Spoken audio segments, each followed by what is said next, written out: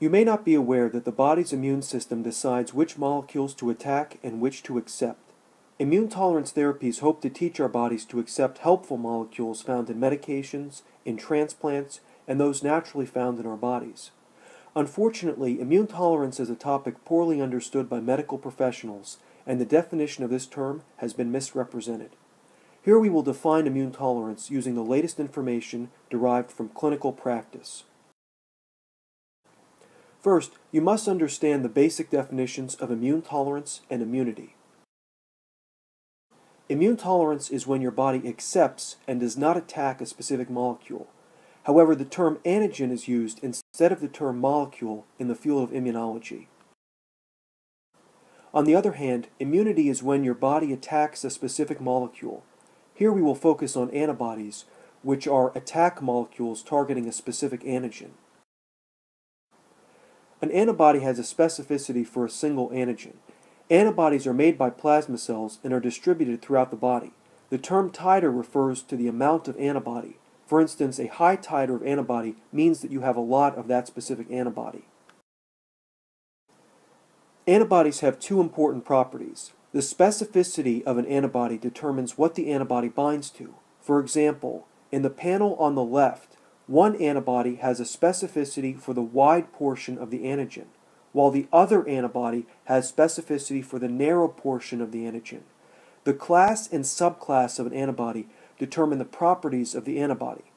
In the panel on the right, one antibody has a rectangular tail, while the other antibody has an oval tail.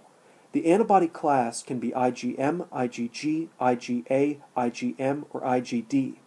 Subclasses provide further information. For instance, an antibody can be IgG1, IgG2, IgG3, or IgG4. The body achieves immune tolerance through a well-defined process. Immune tolerance can be achieved through central or peripheral tolerance. Central tolerance typically occurs early in human development, in the thymus and bone marrow, while peripheral tolerance occurs throughout life in locations beyond the thymus and bone marrow. The basic process is that your body's immune cells, called lymphocytes, are removed if they react with molecules made by your own cells. For example, the lymphocyte on the left is able to attack the self-antigen presented by the cell. Therefore, this lymphocyte will die. On the right, the lymphocyte cannot attack the body's own antigens, and thus this lymphocyte will live. The body uses this process to remove self-reactive immune cells. The process of immunity is simpler. Immunity, which involves the production of antibodies, occurs when an antigen is combined with a danger signal. For instance, bacteria have antigens and danger signals. The danger signal tells your body to create an antibody against the bacterial antigen. The body decides on tolerance and immunity for a specific antigen on a continuing basis. For a given antigen, tolerance and immunity can be depicted on a seesaw diagram. If an antigen is perceived in the absence of danger signals, then the body will be tolerant to the antigen. If an antigen is perceived in the presence of danger signals, then the body will develop immunity against the antigen. Importantly, throughout the human lifespan, the body can change its response to an antigen, from tolerance to immunity, or from immunity to tolerance. Modern medicine can manipulate these forces. Immunity can be taught to the body. Immunization is a process in which the body can be taught to produce an antibody against an antigen. For instance, the flu vaccine is a form of immunization against the flu virus. This can be achieved by injecting an antigen with a danger signal, also known as an adjuvant. Sometimes the entire microbe, instead of a single antigen from the microbe, is used. The adjuvant can be naturally part of the microbe itself, or non-organic adjuvants can be used, such as aluminum. Likewise, tolerance can be taught to the body. By providing antigen without danger signals, the body can be forced to stop producing antigen-specific antibodies. However, achieving tolerance is more difficult than achieving immunity. Now that you have seen the basics of immunity and tolerance, you can learn about real-world immune tolerance induction. In 2017, the most advanced immune tolerance induction therapy is for the medication coagulation factor VIII, which is needed by Hemophilia A patients.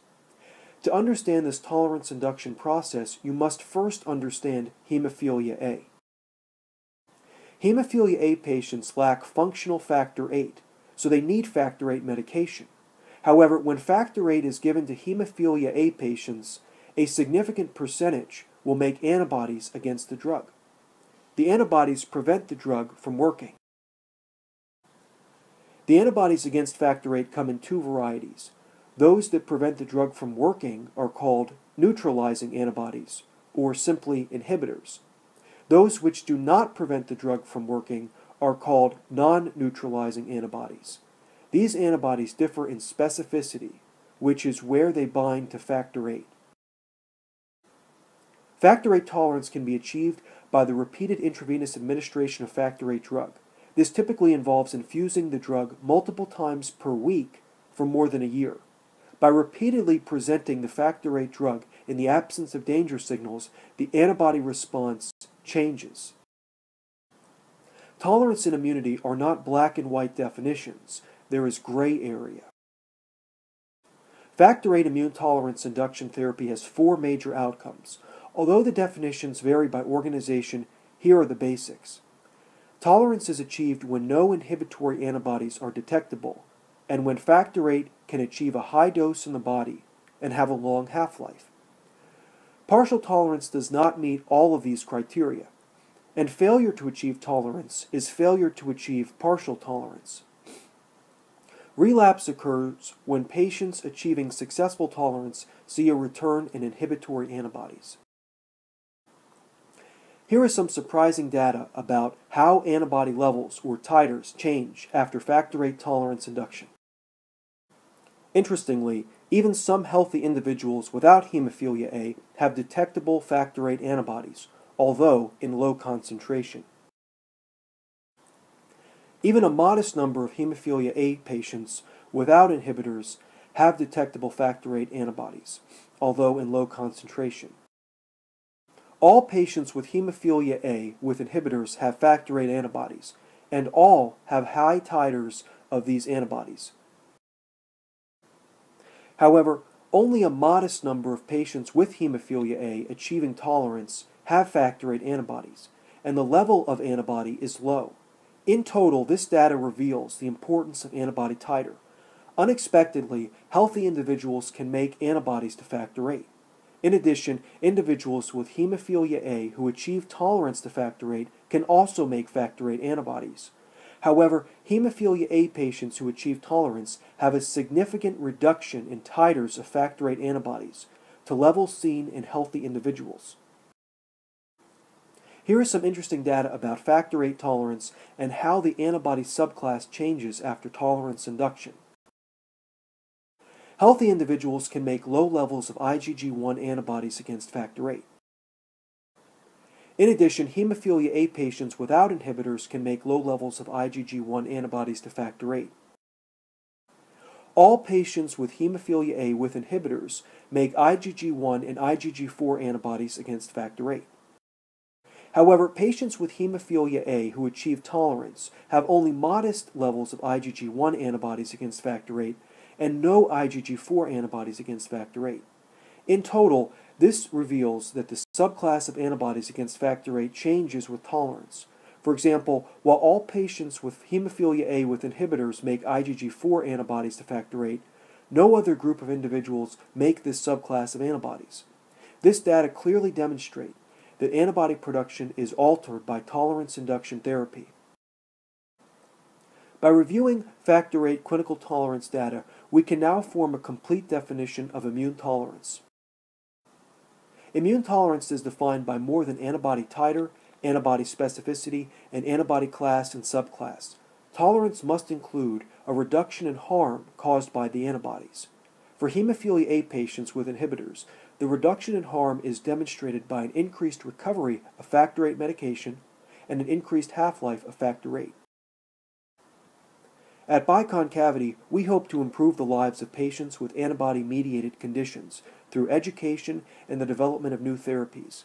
Visit biconcavity.com for more information.